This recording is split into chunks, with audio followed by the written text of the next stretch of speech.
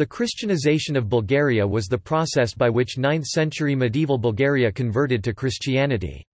It reflected the need of unity within the religiously divided Bulgarian state as well as the need for equal acceptance on the international stage in Christian Europe.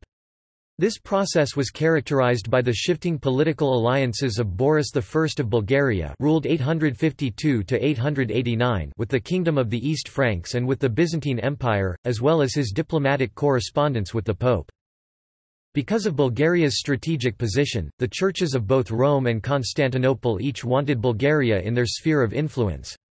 They regarded Christianization as a means of integrating Slavs into their region.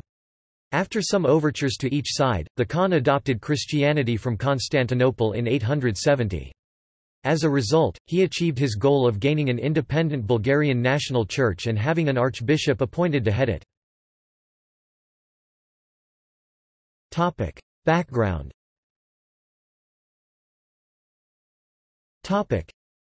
When Khan Boris began his reign in 852, the international situation in Southeast Europe was characterized by a race for influence in the region, both cultural and political. The conflict with the Byzantine Empire for domination over the Slavic tribes in modern-day Macedonia and Thrace was still far from being resolved. In the Middle Danube region, Bulgaria's interests crossed with those of the emerging Kingdom of the East Franks and the Principality of Great Moravia. It was about that period when Croatia emerged on the international scene, carrying its own ambitions and demands for territories in the region. On a larger scale, the tensions between Constantinople and Rome were tightening. Both centers were competing to lead the Christianization that would integrate the Slavs in South and Central Europe. The Bulgarian Khanate and the Kingdom of the East Franks had established diplomatic relations as soon as the 20s and 30s of the 9th century.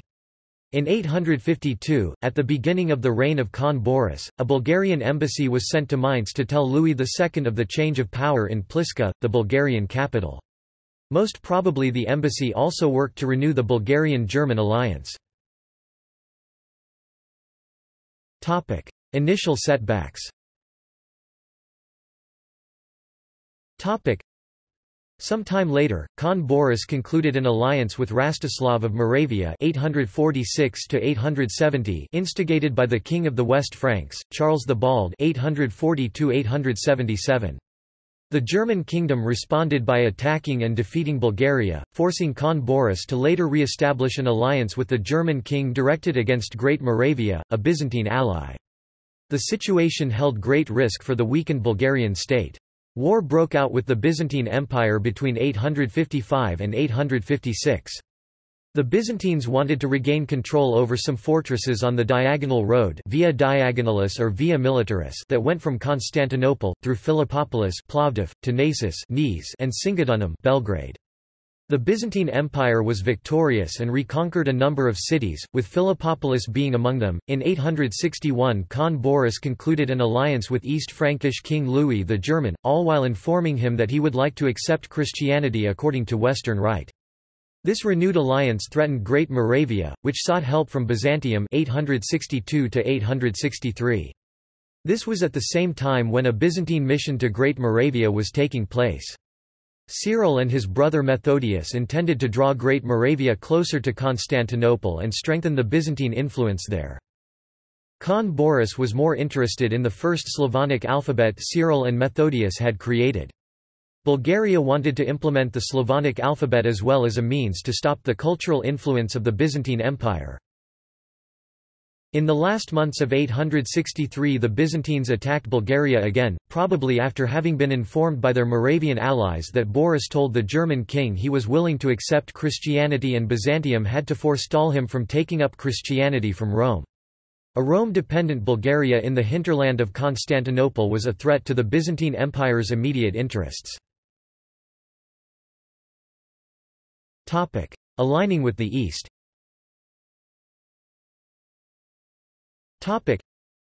Before any actual military engagements took place, Khan Boris was forced to sue for peace due to being unprepared for war because of Bulgaria being badly affected by crop failure and earthquakes that year, which Boris may have taken for a sign to convert according to the Eastern Rite. Negotiations were set up and Boris promised to convert to Eastern Orthodox Christianity along with his people, requesting missionaries to come to Bulgaria and begin the process. The two sides concluded a «deep peace» for a 30-year period. In exchange for Bulgaria's conversion, the Byzantines returned previously conquered lands. In the late autumn of 864, a mission from the Patriarch of Constantinople Photios arrived at the Bulgarian capital Pliska and converted the Khan, his family and high-ranking dignitaries. Boris was given the Christian name Michael after then Byzantine Emperor Michael III and, according to most scholars, changed his title to the Slavic equivalent of Prince, Nias. After that the Bulgarian population began converting to Christianity. Reasons for Christianization.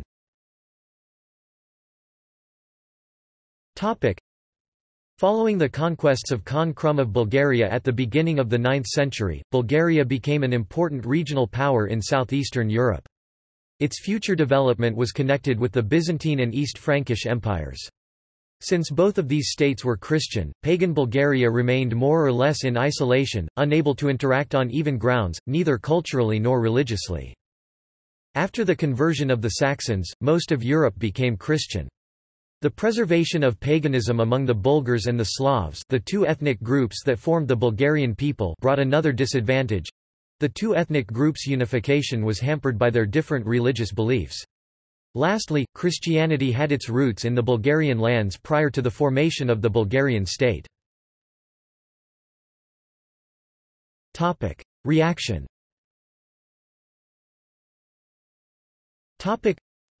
Louis the German was not satisfied with Boris' plan, but he did not carry his fears on to open conflict. As Byzantine missions converted the Bulgarians, their forces encouraged the people to destroy the pagan holy places. Conservative Bulgarian aristocratic circles opposed such destruction, as they had led the spiritual rituals. In 865, malcontents from all 10 administrative regions revolted against Prince Boris, accusing him of giving them a bad law. The rebels moved toward the capital, intending to capture and kill the Nayas and to restore the old religion. All that is known is that Prince Boris gathered people loyal to him and suppressed the revolt. He ordered the execution of 52 boyars who were leaders in the revolt, along with their whole families. The common folk who wished to do penance were allowed to go without harm. Until the end of his life, Prince Boris was haunted by guilt about the harshness of his measures and the moral price of his decision in 865. In his later correspondence with Pope Nicholas I, the prince asked whether his actions had crossed the borders of Christian humility. The Pope answered, "Different interpretations of the historical records have led some historians to believe the Nayas executed almost half the Bulgarian aristocracy to end the religious and political conflict." His aristocratic opponents had feared that the Byzantine Empire would spread its influence through Christianity and destroy Bulgaria. At this time during the Middle Ages, Bulgarians considered Christians as equivalent to their traditional competitors the Byzantines, or Greeks, as they were most often called. Many Bulgarians thought that along with Christianity, they would be forced to accept the Byzantine way of life and morals. Choice between Rome and Constantinople.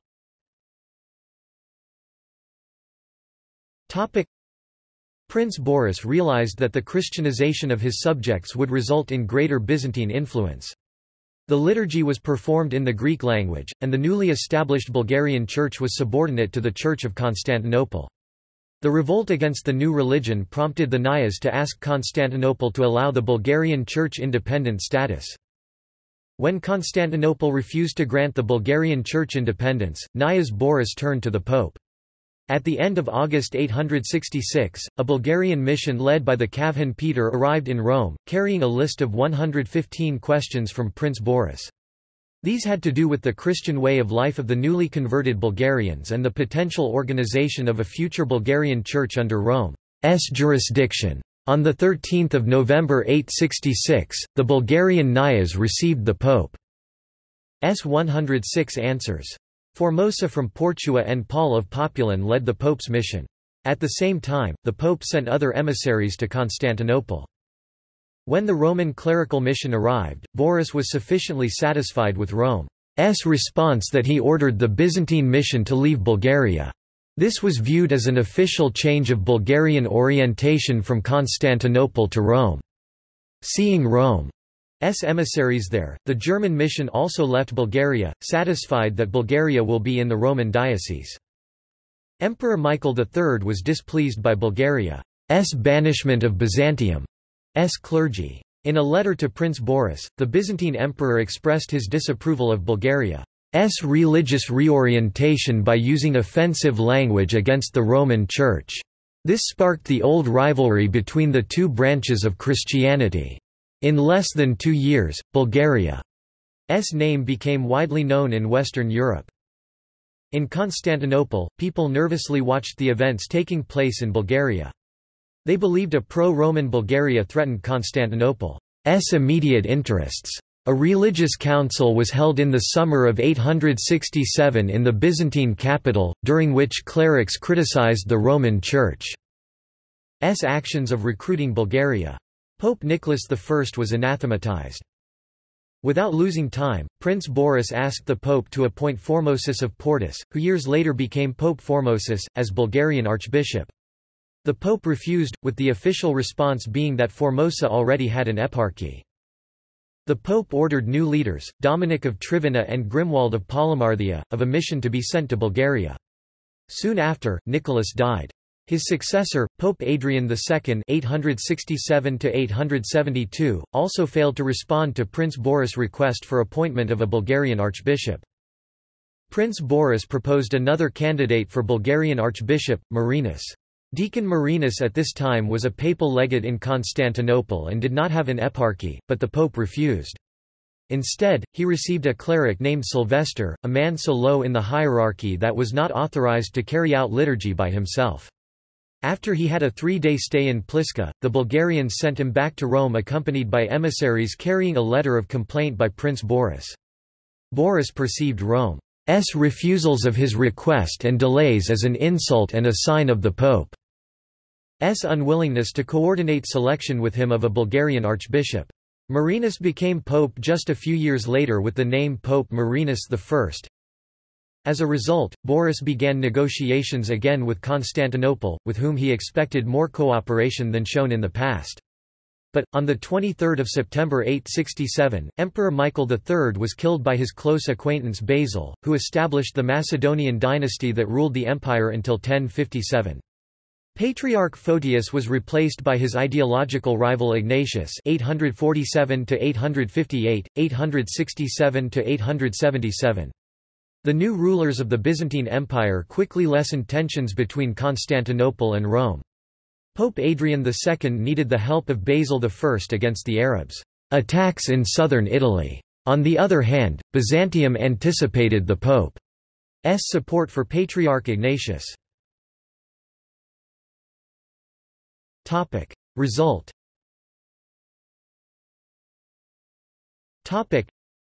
As a result of the Lidas agreements, a church council was held in Constantinople. After the end of the official conferences, on 28 February 870 Bulgarian emissaries arrived in Constantinople, sent by the Nayas and led by the Ichirguboil, the first councillor of the Nayas Stasis, the Khan Bogator, high-ranking aristocrat Sandog, the Khan Tarkhan, high-ranking military commander, among others. Few people suspected the real purpose of these emissaries. On 4 March Emperor Basil I closed the council with a celebration at the emperor's palace. In attendance was the Bulgarian Kovkan, roughly a Vicekhan or Vicenayas Peter. After he greeted the representatives of the Roman and Byzantine churches, the Roman being first, Kovkan Peter asked under whose jurisdiction the Bulgarian church should fall. The Roman representatives were not prepared to discuss this matter.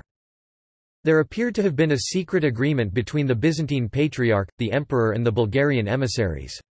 The Orthodox Fathers immediately asked the Bulgarians whose clergy they had found when they came to the lands which they now ruled. They answered, "Greek." The Orthodox Fathers declared that the right to oversee the Bulgarian Church belonged only to the Constantinople Mother Church, which had held jurisdiction on these lands in the past. The protests of the Pope's emissaries were not taken into account. With the approval of the Nayas and the Fathers of the Council, the Bulgarian Church was declared an archbishopric. The archbishop was to be elected among the bishops with the approval of the Nayas. The creation of an independent Bulgarian archbishopric was unprecedented. Usually, independent churches were those founded by apostles or apostles' students. For a long period, Rome had been challenging Constantinople's claim of equality to Rome on the grounds that the Church of Constantinople had not been founded by an apostle of Christ. Prior to the middle of the 9th century, in the practice of the formally united Church, there were no precedents for creating national churches among newly converted peoples. Such nationalization of the Church and liturgy was exceptional and not at all part of the practice of other European Christians. Bulgaria created this precedent and set the example for others to follow. Just 6 years after his conversion, the Orthodox Church granted Prince Boris a national independent church and a high-ranking supreme representative, the Archbishop. Over the next 10 years, Pope Adrian II and his successors made desperate attempts to regain their influence in Bulgaria and to persuade Prince Boris to leave Constantinople's sphere. The conversion of the Bulgarians to Christianity and the establishment of the Bulgarian National Church set the grounds for an unprecedented cultural prosperity in Bulgaria, which began after the arrival of the disciples of Saints Cyril and Methodius, who under the patronage of Prince Boris implemented their teacher's Slavonic alphabet and established literary schools in Pliska and Ohrid. This later led to the Slavic Old Bulgarian language becoming the official language of the Bulgarian Church and State in 893 AD during the Council of Preslav, and also the beginning of the Golden Age of medieval Bulgarian culture during which the Cyrillic alphabet was created. See also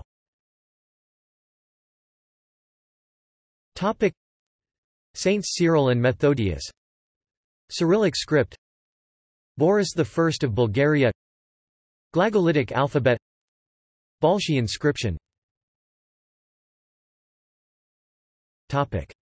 Notes.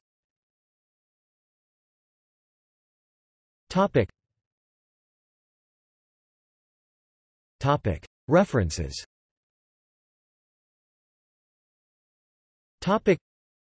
Giselov, V. 1988. Medieval Bulgaria, Byzantine Empire, Black Sea, Venice, Genoa. Centre culturel du monde byzantin. Verlag Bayer. Bibliography.